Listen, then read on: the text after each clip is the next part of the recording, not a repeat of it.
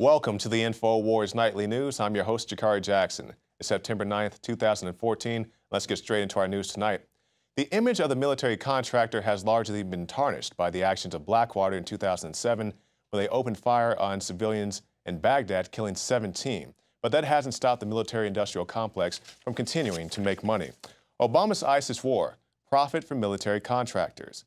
Earlier this week, Stars and Stripes, the Pentagon-run newspaper and website, posted an article calling for contractors to fight ISIS and provide other services in Iraq.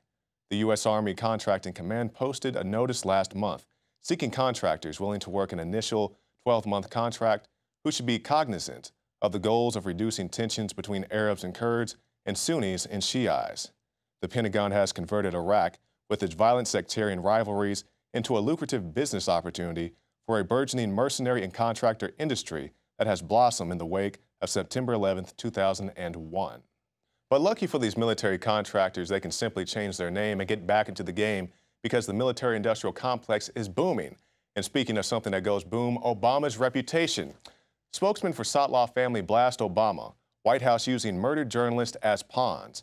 Appearing on CNN Monday, a spokesman for the family of murdered U.S. journalist Stephen Sotloff slammed the Obama administration, declaring that both Sotloff and his compatriot journalist James Foley were used and still are being used by the White House to further its agenda in Syria. And here's what this representative had to say. They've said that their families have been consistently and regularly informed. That is not true. I speak now only from the Sotloff family. I can't speak for the other families. They said that these hostages were moved frequently. We know that for most of the beginning of this part of this year, they were stationary. We know that the intelligence community and the White House are enmeshed in a larger game of bureaucratic infighting, and Jim and Steve are pawns in that game, and that's not fair. And if there continues to be leaks, the Sotloff family will have to speak out to set the record straight.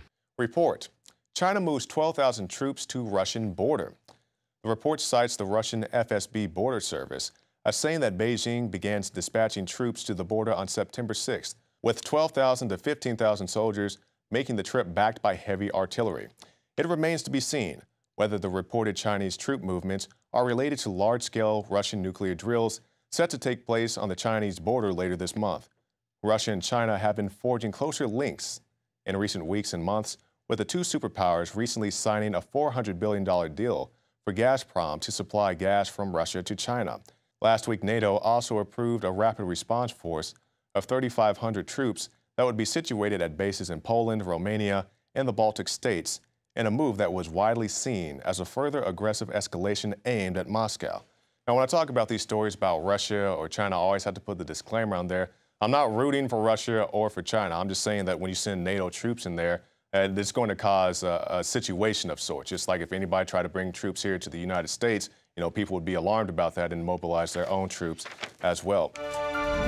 The facts are in. The studies are legion. Sodium fluoride and other toxic members of the fluoride family are devastating the health and cognitive ability of the American people. So why are the social engineers adding it to the water? Simple. Dumb down the host population that the parasitic technocracy is feeding on. We may not have been able to get fluoride out of the water supply yet, but we can help to get it out of our bodies. I am extremely excited to announce the exclusive InfoWars Life Fluoride Shield formulation, fusing 6 of the best documented ingredients from around the world to help the body remove not just toxic fluoride residues from the body, but a whole host of toxic substances. Let's take a stand against the globalist by blocking their poisons with Fluoride Shield. I use Fluoride Shield every day. Secure your Fluoride Shield and other pioneering formulations at InfoWarsLife.com today. Let's start cleansing our bodies now and support the InfoWar at the same time. That's InfoWarsLife.com.